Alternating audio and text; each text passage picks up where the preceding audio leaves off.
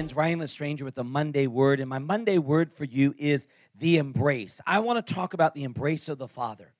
In Luke 15, there's a remarkable story. We've noted it as the prodigal son. And let me just say this. The word prodigal does not mean what we typically think of. The word prodigal, it doesn't mean rebellious or lost. It means wasteful and extravagant.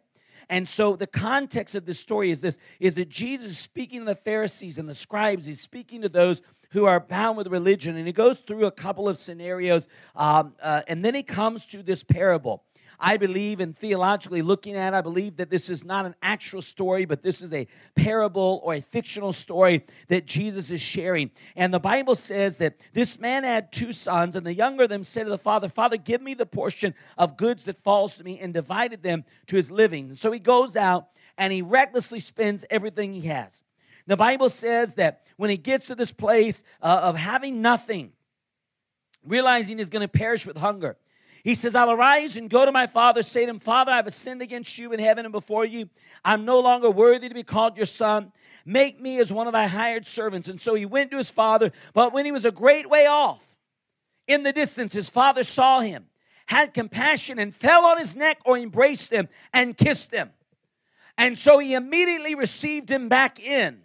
I believe there's such a powerful analogy in this parable that Jesus was speaking to the religious, because religion always focuses on the wrong that is done. And so that's why we focus on, well, the prodigal son did this and he messed up here. But we fail to look at the posture of the Father.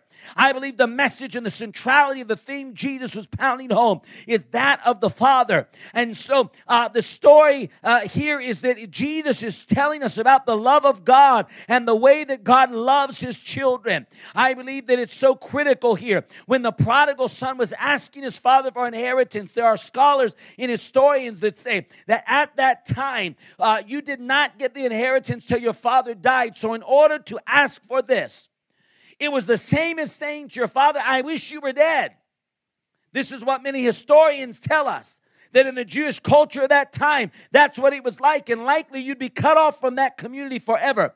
One commentary I was reading was saying that when the father ran toward the son, it was very likely he was doing that before anybody else saw him, because the action the son had taken cut him off from that community. But the embrace of the father was the same. No matter how far you went, no matter what you did, you were never removed from my heart. And I believe that God was speaking to the religious of that day, and he was illustrating this point to them.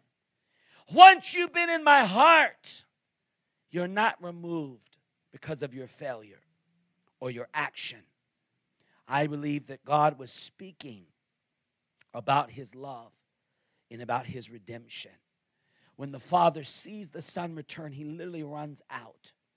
Running in the ancient culture of that time was taboo, because it would require a man to pull up his tunic to his hips and expose his legs. This was frowned upon. It typically brought shame and embarrassment. But this was the thing. The father did not care about the culture. The father did not care about his reputation. The father did not care that the son had done something that was literally saying, "I wish as though you were dead." All the father wanted was he wanted the restoration of relationship. Religion always focuses on the right and the wrong and the rules and the traditions. But relationship says, I've got to get to the Father. And what is the heartbeat of the Father? The parable was not being told by Jesus to emphasize the Son, but religion always emphasizes rule breaking.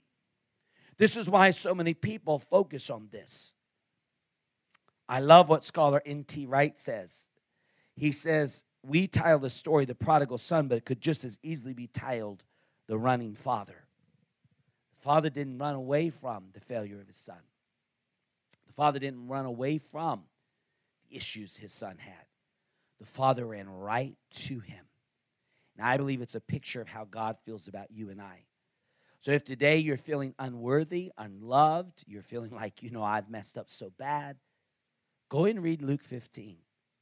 Jesus was communicating to the religious, you guys don't understand my kingdom. Because on the throne is a father who risked it all for you. And until you understand that, you're going to live in rules and regulations and not relationship. Let me pray for you.